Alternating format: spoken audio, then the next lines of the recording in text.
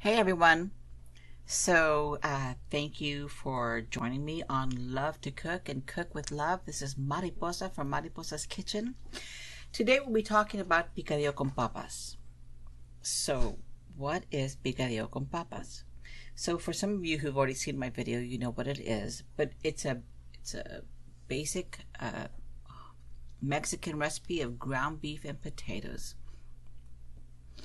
It is spiced with a common South Texas Mexican spice blend, which is ground cumin, garlic, onion, some tomato sauce, and some salt and pepper. It's basic, it's easy, and honestly, it's delicious. So the thing about this recipe, there are a lot of us who are familiar with this recipe, with this meal, because it was one of the staples that we grew up with as far as, those of us who grew up in South Texas, or as, in poor Mexican families. It was considered, a meal of the poor folk, I guess you could say. But honestly, it brings out memories of our childhood. It's a delicious meal when it's made correctly. It is a thing that you eat when you go, gosh, I remember my mother, my grandmother, my tia, It's just one of those trigger foods, I guess you could call it. It's heartwarming and it's soul refreshing. And it's so simple.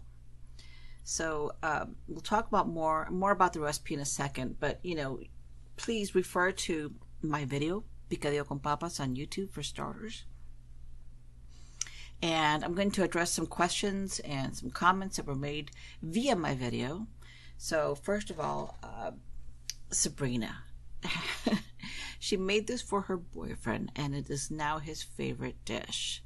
It is so delicious, and I totally get it. I've made this for my family, my husband, my brother-in-laws, and even though we've come such a long way in life and the things that we taste and eat, but this is one of those meals that you just make and you go back to and you go, this is what it's all about. It's just so delicious. And again, this is not something that I made up. This is a recipe that has been passed down generation through generation, and it's a no-fail. It really is, and I hope you get to try it.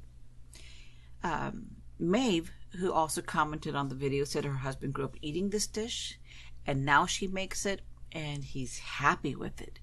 And again, this is one of the things that just takes us back to our childhood, to memories, to simpler times when having just this nice warm meal that hit your belly and made everything right at the end of the day. It's one of those meals. I hope you get to taste it. I know Victoria commented on my video, also said that her house smells so good. This is true about this video.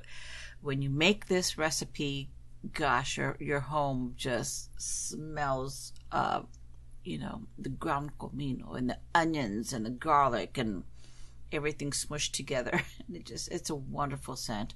I know when I made it when my kids were little, they'd walk in and go, oh my gosh, what are we eating? And they'd look in the pot and go, oh, okay. And I had to make a big batch when my kids were little. I had 3 kids. They were, born very close together in age.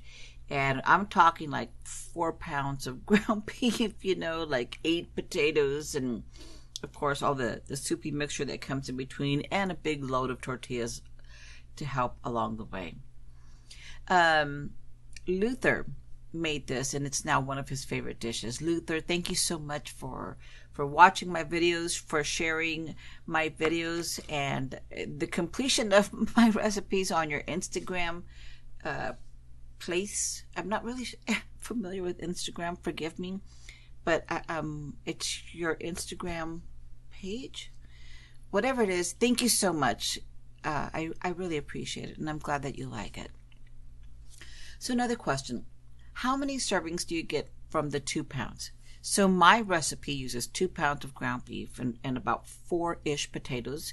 You want to get 4 medium to large potatoes. This particular amount will serve about 6 people, a nice good meal. So heads up on that. You can double it, you can half it, you know. I make this in a 10-inch cast iron skillet. The 10-inch is the base of the skillet. It does kind of flange out to a little bit more than maybe about 14 inches, but it's a really nice meal to cook in my cast iron skillet.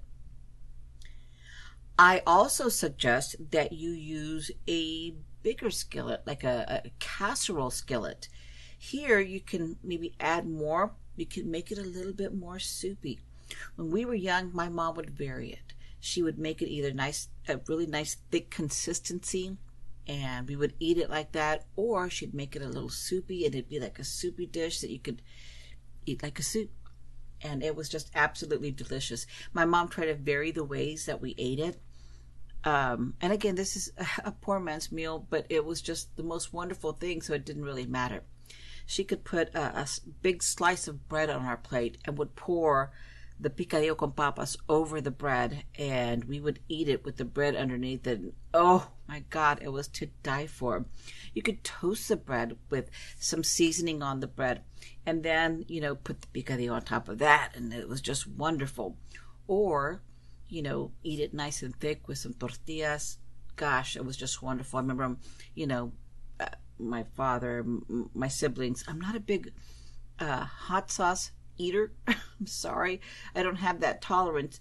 I make it. I make wonderful hot sauces. But they would swirl the hot sauce into the picadillo con papas and then eat it, scoop it up with your tortillas.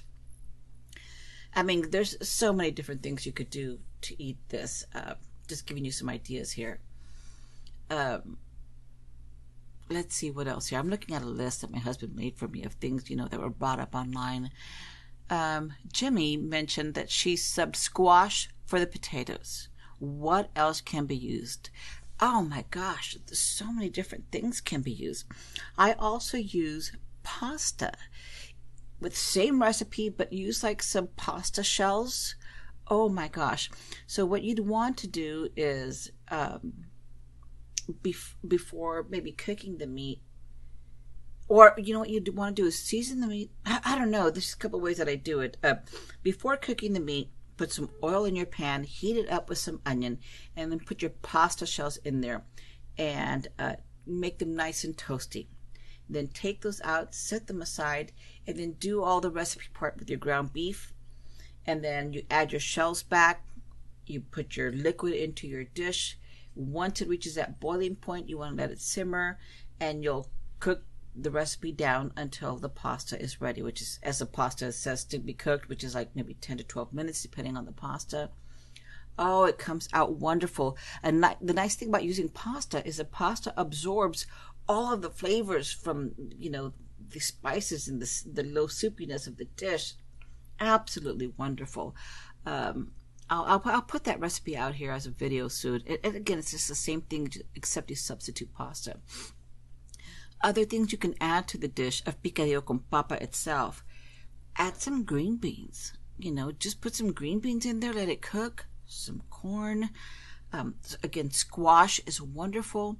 This recipe, you can incorporate so many different things or substitute so many different things. You know, it's really a viewer's choice at this point. I've done it so many different ways, but gosh, yes to all of the above. I'm just going to say that. So someone asked about using this as a filling. 100% yes. What you want to do is make the recipe as the thicker part of it, you know, nice and thick, and put it in like an empanada, you know, recipe. I know that there's, I believe it's Luther who does this and actually entered a contest with this and got second place. But make empanadas. I believe the comments were, it was eyes rolled to the back of the head, delicious in empanadas.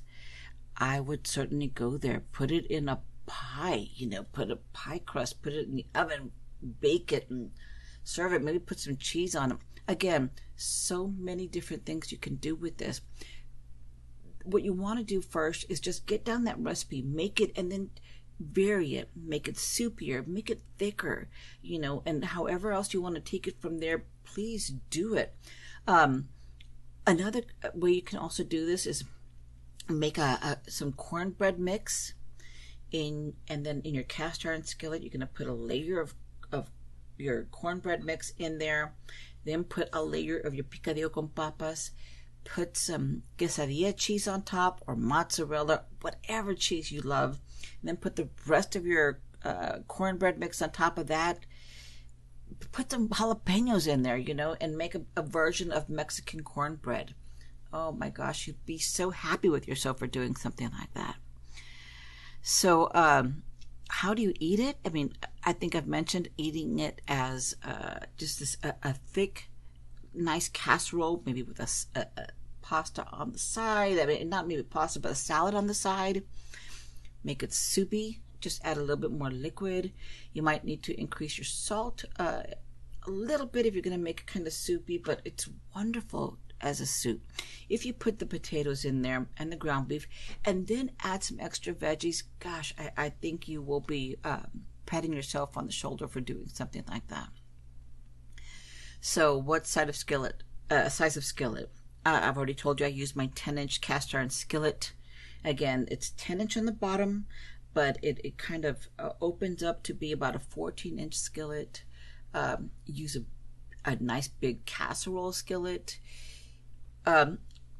If you want, someone's asking how to fit it into a 10-inch skillet. I mean, that's what I'm using, but I'm thinking that they might be using something smaller instead of like a cast iron, which is bigger.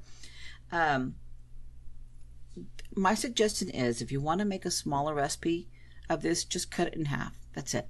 You know, everything as it's done in my video, but just half, and you'll make yourself a nice amount for about 4 people. But I don't know why you'd want to do that. Just make the whole thing and put some in the freezer and save some for later. You know, it freezes very well. In my video, I drained some of the juice. You know, when you cook ground beef, it releases a lot of fats, and I released that. He's like, you know, why are you really taking all this flavor out? And Dennis, I just want to let you know, there's enough flavor in there. I've been making this recipe for years. Draining some of that out has not impacted the flavor. I think because I add the spices and I let it cook in first, those spices get absorbed. And so then when I have to remove that extra fat, I'm really losing nothing because the flavor has not gone away. It's still wonderful. And either way, at some point, you've got to drain some beef. I like to cook the spices and everything all together first. I like, in my mind, the way I see it, the spices, the flavors adhere better this way. This all goes into my motto of love to cook and cook with love. When I'm cooking, I cook with all of my heart. And I pay attention to the way I cook. I pay attention to the way the spices are treated, to the way the food is treated in the pan. It matters to me. Every little step matters. And I appreciate that you made that observation. But this is just what has worked for me. And if you read the comments on my recipe on YouTube, the video, I don't think I've failed anyone in this endeavor. So do whatever works best for you. This is what works best for me. So Gonzalo asks, how many servings for 2 pounds of meat? Again, this is like about 6 to 7 servings. I base this on how my children ate. And again, I only had 3 kids and my husband, and I usually didn't eat until I knew they had eaten everything. But it's because you add the potatoes and because it's got a liquid mixture that comes in, I would say it's about 6 really good servings, maybe 7, you know. Of course, if we add sides and everything, that'll make a difference. So I hope that helps. And then Hallie is asking how much tomato sauce. I buy one of those small cans of tomato sauce. Honey, can you get me a can of tomato sauce? I'm sorry I don't have that here with me, but I use most of a can of tomato sauce. You can certainly use a whole can. These small cans that they sell at the stores, they're about 8 ounces. They are exactly 8 ounces. Actually, I'm looking at the can right now. And I don't know why, but I never use the whole can. I guess I use about 7 ounces, maybe 6 ounces.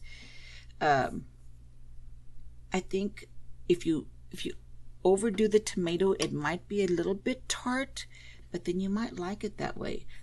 But in all honesty, I've never used a whole 8-ounce can of tomato sauce. I use most of it.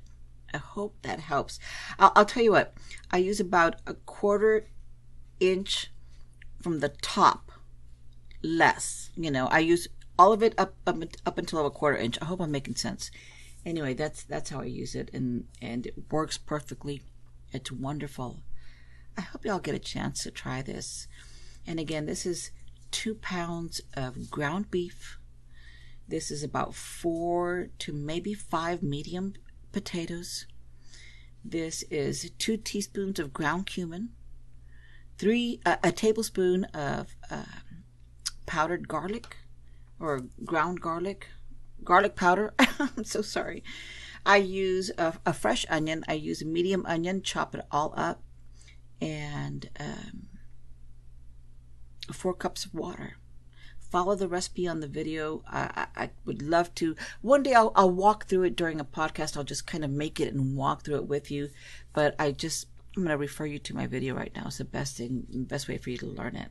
And I hope you try it. Again, this is a simple meal, but it is so delicious. And again, it just kind of, for most of us, I know folks maybe my age, it ignites memories of when we were young. Just a safe times of warm, beautiful hugs from our mothers and our grandmothers, and full bellies. It's just a really, really cool, nice South Texas Mexican meal to try. And I love to cook it, and I cook it with love. And I hope y'all enjoy it. Take care, everyone.